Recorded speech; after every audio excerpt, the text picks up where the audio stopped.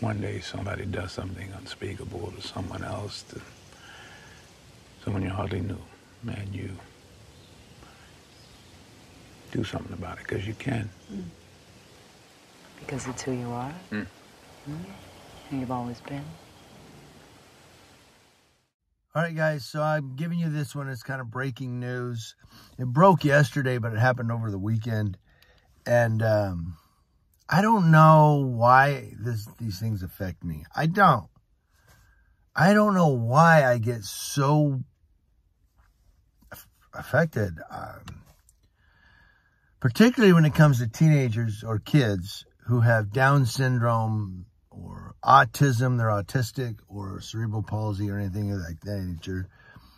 I don't know. It just affects me. Maybe it's my faith, but it just, George Floyd, when I saw that video, it really affected me. It really did.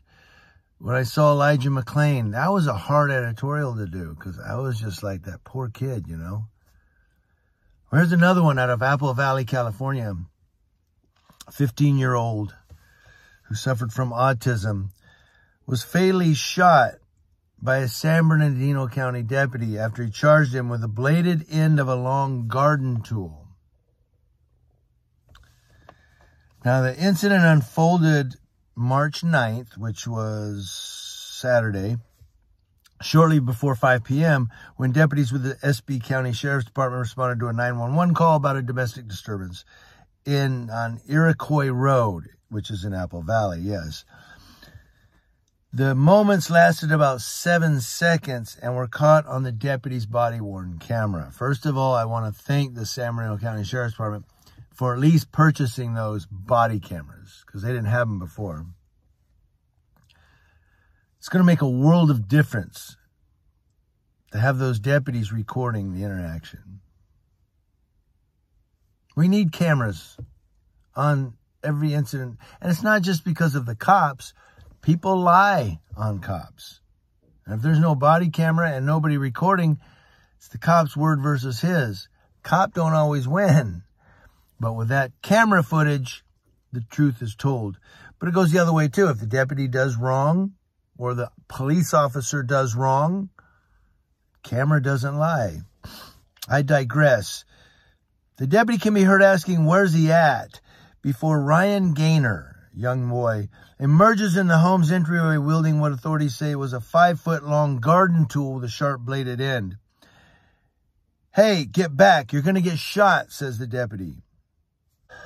Now, in the 911 call, which was made by the teen's sister, she can be heard telling emergency dispatch operators that her 15-year-old brother was committing assault and battery, and he was banging on the door to her room, where she was presumably calling for help. The call lasted about 5 minutes, and they've edited some of the call. You can watch it on KTLA 5. I don't play KTLA 5 video clips because Tribune Media gets me every time I play a KTLA 5. Now, the deputy's statement is that he arrived, he was the first responding deputy, and without provocation, Gaynor raised the bladed end of the tool, ran toward the deputy. The deputy retreated, and Gaynor chased the deputy in an attempt to assault him with the bladed end of the tool. That's when the use of force occurred. Neighbor Joe Gabler said, "I never met the boy, but he'd heard that he suffered from autism."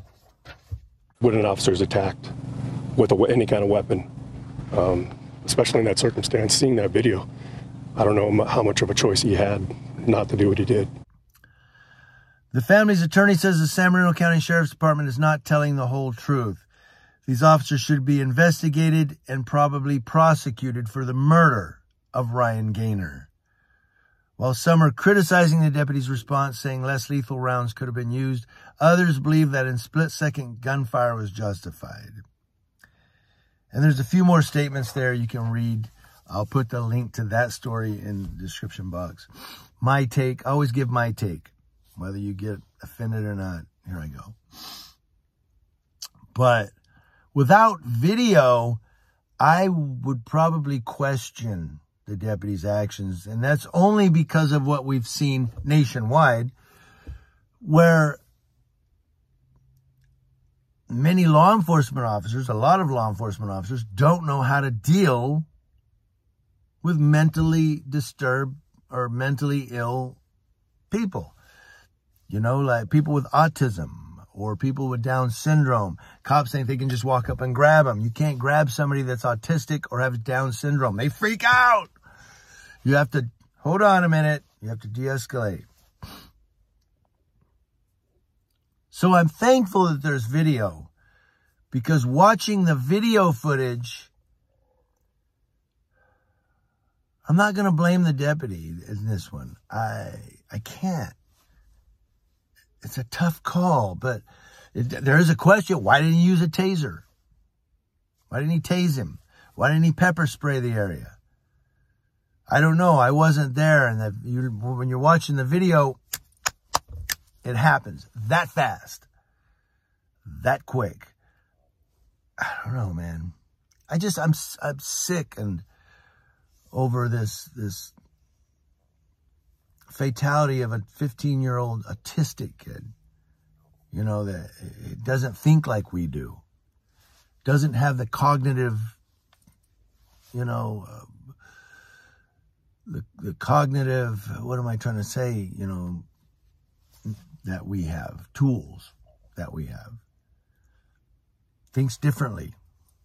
To him, nothing makes sense. He's autistic. Now, you know, he's dead. So I wanted to give you this one, though, simply because I want to raise the question.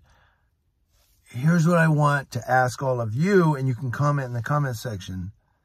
I'm really looking for an answer here. How do we somehow, I don't know, man. How do we bridge that broken communication between the mentally handicapped and law enforcement?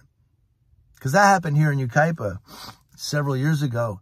A guy was having a freak out, and his parents called because they called the police because they said, we need help. Can you help him? Maybe get him to the hospital.